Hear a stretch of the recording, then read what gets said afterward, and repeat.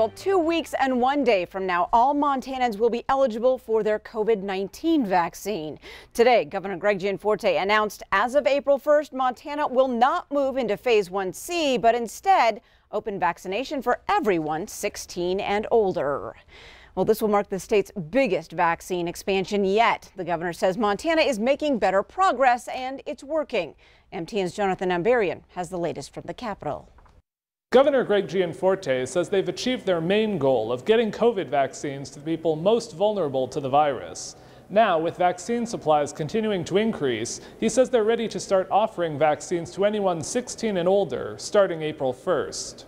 With the movement to 1B+, we've now addressed the population where we've seen over 90% of the deaths and hospitalizations, and the next logical step was really to make it available to everyone so that we can go back to normal.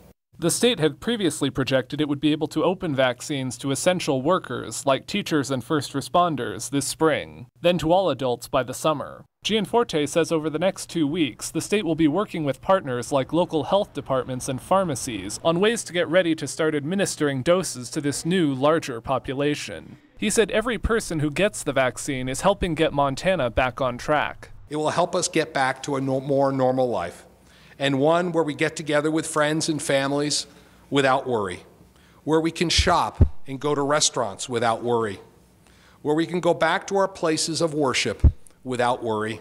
Earlier on Tuesday, Gianforte highlighted vaccines' roles in returning to normal. He toured Renaissance Senior Care in Helena, where he talked to residents, family members, and staff about what it's meant for them to get vaccinated. Sharon Myers says her 94-year-old mother was depressed by being isolated at the facility and unable to be with family members. Since they were both fully vaccinated, they've been able to spend time together again. It was a big relief to me, to everybody. And to Mom, because I told her once she got her shot, then it would be better, you know. Walgreens and CVS pharmacies have been conducting hundreds of vaccine clinics at long-term care facilities around Montana, administering doses to thousands of residents and staff. Leaders said Walgreens will finish its clinics on Wednesday. A lot of emotional reactions throughout all these clinics, and to kind of see from the start to the end, it all kind of come through, and to see some of these reactions come to life, it's really cool to be a part of.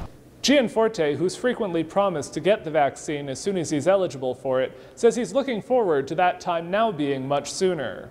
In Helena, Jonathan Ambarian, MTN News. Thanks, Jonathan. And the governor says he expects Montana's vaccine allotment to remain about the same for the next 2 weeks, but increase that first week of April.